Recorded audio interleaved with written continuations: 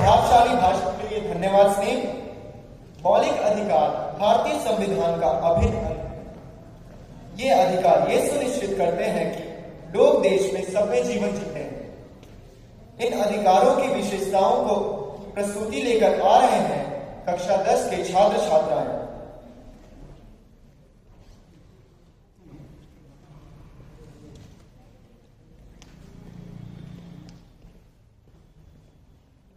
Friends, let us all celebrate that momentous event in the annals of Indian history that proved to be a high watermark in paving the way for India to become a sovereign, socialist, secular, democratic republic. 26th of January 1950 proved to be a red-letter day for the country as it placed the nation on equal terms with other free nations of the world. While observing and celebrating the 72nd Republic, let us all see what ideals our preamble upholds and what are the fundamental rights our Constitution guarantees. Listen to my voice. Listen to my voice that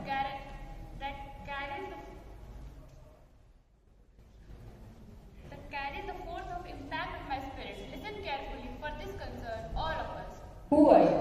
I am the spirit of the Constitution of India. I am here to inform and enlighten all of you the 6 sacred tenets that have been conjoined together as our fundamental rights.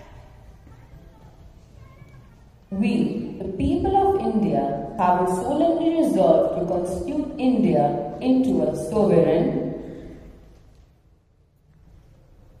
We are sovereign means free to take decision in our internal and external affairs without interfered by outside force. Socialist.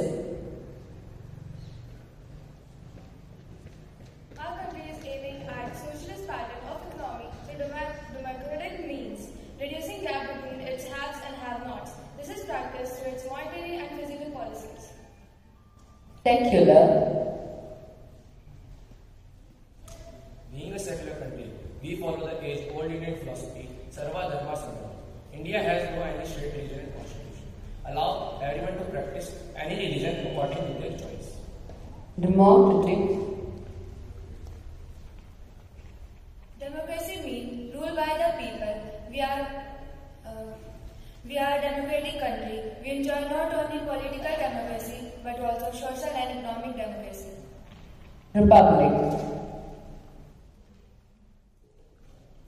Republic denotes there is no hereditary head for the country.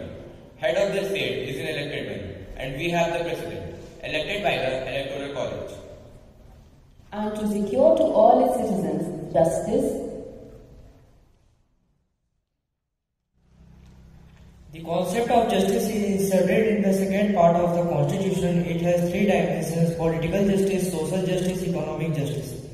Liberty. Liberty stands for freedom of the people, freedom of their belief, thought, expression and faith. Equality.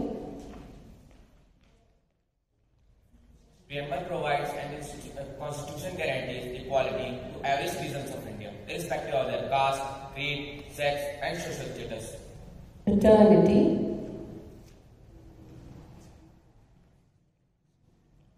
Fraternity ensures the spirit of brotherhood. It enriches the feeling that all people of the same soil and the same mother, the motherland, India, are brothers and sisters, and hence ensures integrity. In our Constituent Assembly this 26th day of November 1949, do hereby adopt, enact and give to ourselves this Constitution.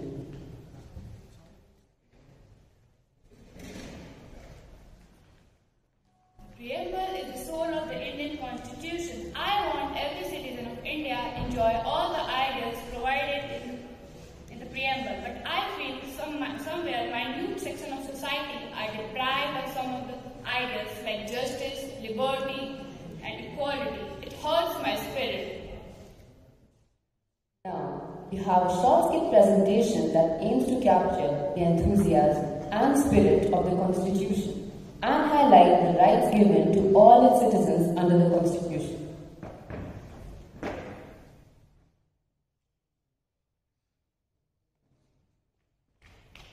Papa, I want my school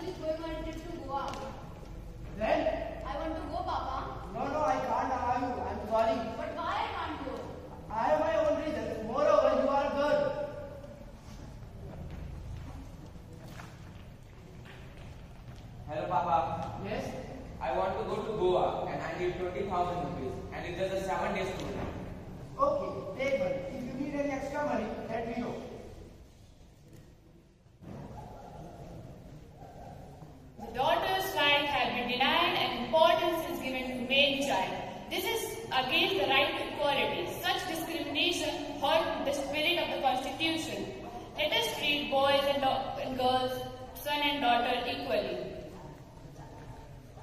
The second right provided in the Constitution is right to freedom, Articles 19 to 22. It is a cluster of freedoms. Right to freedom provides its citizens freedom of speech and expression, freedom to form associations, freedom to assemble, freedom to move freely, freedom of residence, freedom of profession. The third fundamental right is right against exploitation, provided in Articles 23 to 24. I have to mop the entire floor. People come and go. How can I complete my job? Why have you not cleaned this part? Come here. Sir, I have done it earlier, but I am doing it again. You run away from work, good for nothing. I do see large number of children are deprived of education and compelled to do many odd work. Let us stop any sort of human trafficking, beggary and child labor. India is a secular country. Every citizen is free to practice any religion. Right to freedom of religion, provided in Articles 25 to 28, ensures it. Om Namah Shivaya. Om Namah Shivaya. Om Namah Shivaya. Allahu Akbar, Allahu Akbar. Allahu Akbar, Allahu Akbar. Waheguru Ji da Khalsa, Waheguru Ji di Fateh. Waheguru Ji da Khalsa, Waheguru Ji di Fateh. Praise the Lord, praise the Lord, praise the Lord. Being a secular country, we need to encourage religious harmony among ourselves. The next right is cultural and educational rights, provided in Articles 29 and 30.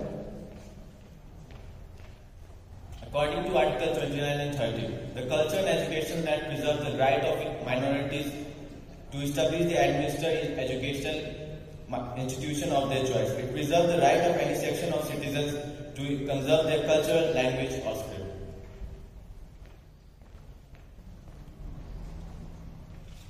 The interest of minority and every section of society and their culture are protected and safeguarded by the Constitution of India. The most important right is right to constitutional remedies, provided in Articles 32, 35. The right to constitutional remedies empowers the citizens to move a code of law in case of any denial of the fundamental rights. The code can issue various kinds of rights: habeas corpus, mandamus, certiorari, prohibition, the right of quo warranto, protecting the rights of the citizens. All citizens are allowed to enjoy fundamental rights. Anyone is deprived of any right, he or she can approach judicially. The right to constitutional remedies guarantees it. Hope the brief narration put light into the Indian Constitution. Thank you.